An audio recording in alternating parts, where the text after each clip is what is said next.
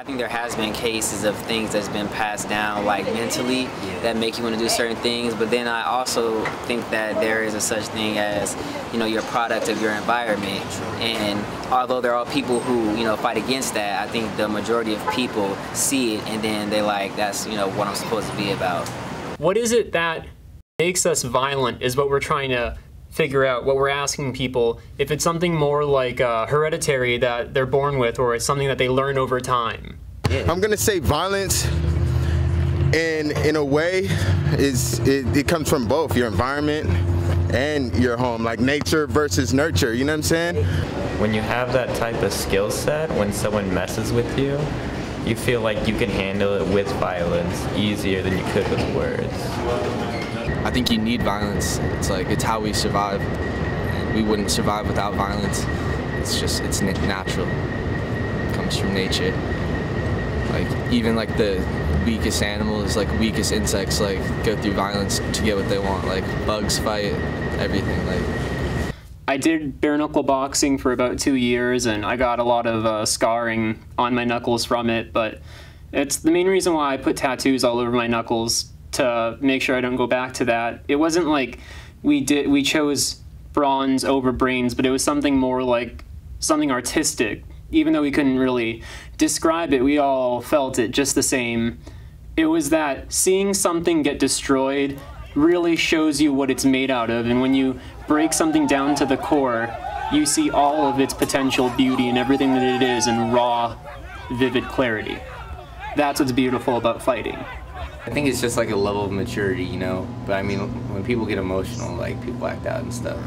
So it's just kind of knowing how to keep yourself in check, and if you're a psychopath, It's like that. then you obviously can't control your feelings. So. My intake on violence is that, you know, it can be learned and it can be, like, you know, hereditary. I'm not a person who, when I was younger, I used to be a very violent kid, but I think that was just like some, I don't know, it's just some problems and shit. When I grew up, I started to be more calm and chill. So, like, I do believe kids can grow out of being violent if that is what they are at the age they are right now, you know what I'm saying? Sometimes it can be like a maturity thing. Sometimes violence is just from violent people who just, you know, keep the patterns, you know, of being violent. Another case of violence would be, you know, sometimes like when a motherfucker try and press you or some shit, like, say if somebody try and come and, you know, they disrespect you and, you know, you want to fight for your respect, so what y'all gonna do? Y'all gonna go out to the street and fight, and, you know what I'm saying, like, and with being a man, sometimes is honorable, you know, two people who have a disagreement, go out, fight over it like men, and then boom, it's done. You know, the beef is over with. So, and that's another thing of violence that, you know, established, like, I guess, honor and, you know, respect.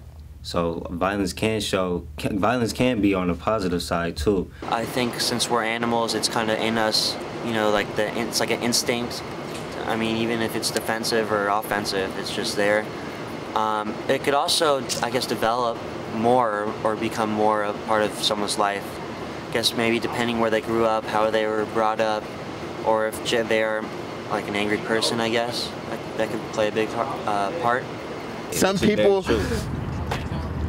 don't grow up in a beautiful environment like this, you know what I'm saying? So some people have to rob, steal, do all type of things to survive, you know what I mean? To live their life. So, you know, that's another world also, you know what I'm saying? That's a whole nother world. But if you could get taken out of a world like that to see where it's good in other places, like if people did get a chance and they do have an option, like, you know, maybe, right, you know, it can be positive, but like behind the walls, violence behind the walls is like a whole nother world also. You know, sometimes you have to be violent to survive, you know, in a lot of places. So where I grew up and where I was raised, it was Bloods, and then we had friends that were Crips. So I go to school and I be friends as with girls, like we become friends with all of them. So it's like, okay, my friend don't like from this gang, don't like my friend from that gang. And possibly at the end of all of this violent reaction, one of the two of my friends is gonna get killed or go to jail or something because of something violent. and that hurts when that's the nurtured part of it, where everybody around is like, yeah, if you don't fight, you're a punk. Nobody wants to be a punk. For some people, they are fighting for their beliefs and what they believe in, or a lot of times, though, it is, just a dick measuring contest. It's all about, can I exert my will over this person and, just show that, I am an alpha male, I am dominant, I will not back down, I will not retreat, I have, dominated. Violence is completely natural. It's nothing that's like learned at all in any way. I feel like if anybody was just born with nothing, like had no idea about any of the system that we live in, that basically we would have to go through violence to get what we want. We'd have to, like in life you have to take what you want, you don't just get it. Like, it's conquered. What you think? Now, the way that I see it is that people often start off violent, like when they're kids, they get into fights with all the neighborhood kids, but when they grow up, they could either become more violent or they could change their ways and be more sophisticated human beings. They grow out of their violent streak. Yeah, just to correlate to what he said, like, it even goes into, with animals, when they want a girl, they kind of competing for the girl, see two of the male animals, they gotta hunt, they gotta, show their stripes, they gotta impress the female so they can mate. I don't think it's as simple as it's both or it's one or the other. I think the important thing is what we can do with it, and what we can do is that we can always grow out of violence. If you're born violent, you can learn not to be, and if you learn to be violent, you can do the reverse.